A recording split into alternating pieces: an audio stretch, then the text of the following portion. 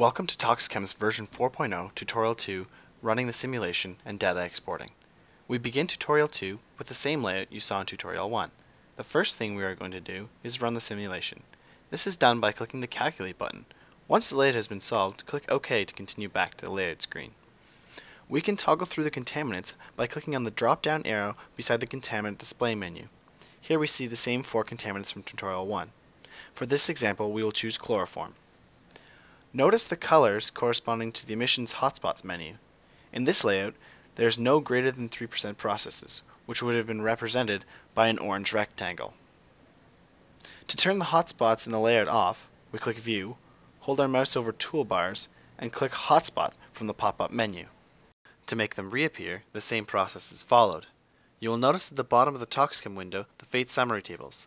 First, the overall mass balance table, and second, the contaminant fate table.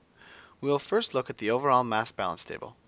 This table shows where the contaminant is going and how much of it by mass and percentage is going there. Here, 5.3% of chloroform is going to wastewater. Above this table is the Show Graph button. Clicking this brings up the overall system summary graph. Here, the percent total of contaminant is plotted against the various fates, such as air emissions, wastewater, and biodegradation. To use this graph in a presentation, simply right-click and choose Copy from the pop-up menu. In your presentation, right-click again, and this time choose Paste from the pop-up menu. This feature is very useful in delivering the results from your layout and saves you the time required to make the graphs. Clicking the Emissions Summary tab brings up the Emissions Summary graph.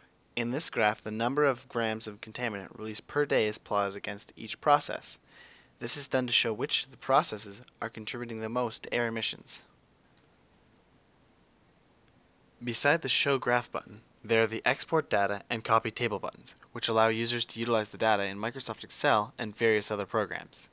We will now move on to the Contaminant Fate table, where the source and outgoing contaminants are shown for each process. Additionally, the amount of contaminant that is treated either by air treatment or biodegradation is given in grams per day. The table includes all the processes from influent to sludge effluent. When a user clicks on a process, a blue rectangle pulses around that icon in the layout window. If more data is needed on a specific process, we can right-click on the process of interest and choose View Results from the pop-up menu. In the window that appears, we can choose the contaminant we wish to have more data on from the Contaminant drop-down menu. In this example, the data is split into the following tabs: Influent, Process, Effluent, Effluent Sludge, Effluent Air, and Fate Summary. These tabs give more data on each step of the process. To get the results of multiple processes and streams, we click on Model and then View Results from the drop-down menu. The output wizard appears, which starts with stream and state choices. In this example, we will uncheck Equalization, Primary Clarifier, Through Point, Activated Sludge, Air Treatment, and the Anaerobic Digester.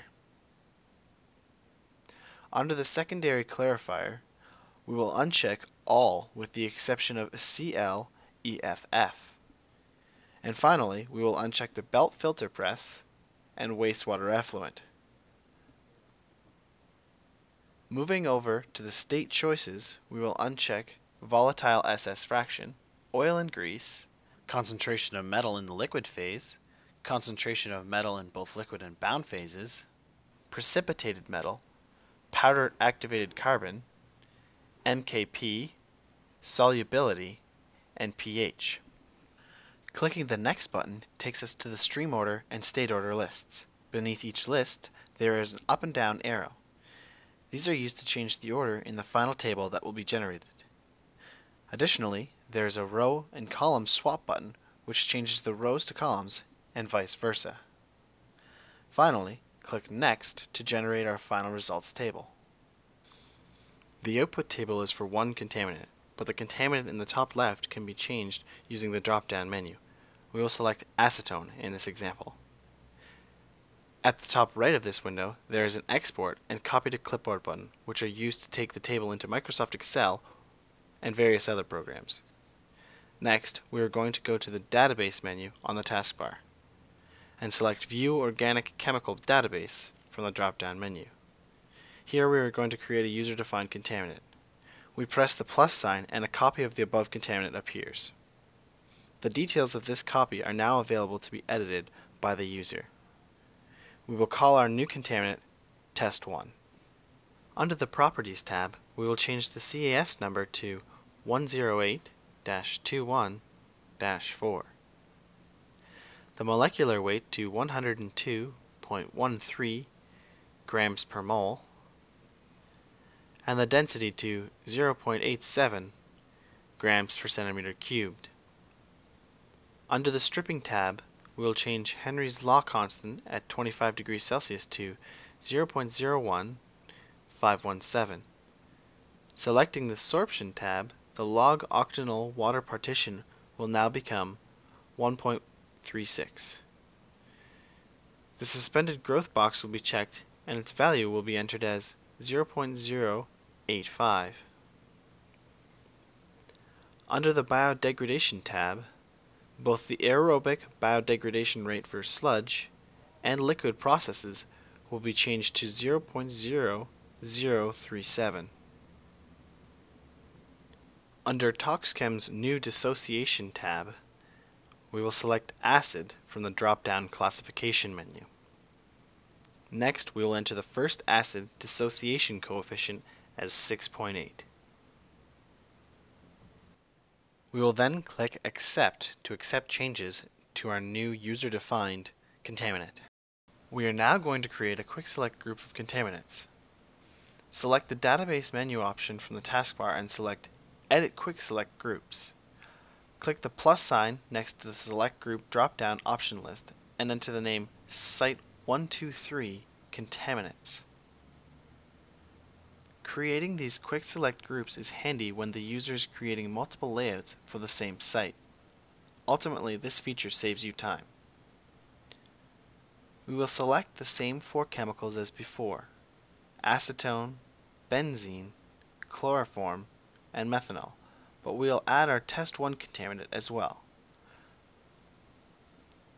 Click Accept to create the new quick select group. To implement this new group of contaminants, right-click on the influent and select Edit Parameters from the pop-up menu. Select the Contaminants tab and click the Add Remove button. Directly under the heading Choices, there is the Quick Select drop-down menu button where we select Site 123 Contaminants from the options. We know the changes happened because under the heading Current, Test1 is listed. Click Accept to apply the changes to the model. Here, change Test1's concentration to 150 micrograms per liter and click Accept again. Note that changing contaminants in one layout does not change them in the others. As we can see here, there are no contaminants selected for our plant ABC no equalization layout. When we change the data, such as the number and type of contaminants, the layout needs to be resolved. Click the Calculate button to do this. Sometimes we would like to utilize the data calculated by Toxchem in technical reports and presentations. To export the data, we click Model on the taskbar and select Generate Report from the drop-down menu. The report setup window appears, and under the layout selection, we will uncheck Plant ABC No Equalization. Under the Options section, we will uncheck Process Image, Input Parameters, and Output Data. Under the File Format section, we will make sure Excel file is selected. Note the box which, when checked, opens the report once generated. Click Accept and save the report as report.xls. If the View Report box was checked, this is what the report should look like. Note the fate summaries for acetone, benzene, chloroform, methanol, and our newly defined Test1 contaminant. In the bottom right, we will slide the tab slider over to reveal all the tabs created in the report. This concludes Tutorial 2 of Toxchem 4.0. Thank you for watching this Toxchem tutorial.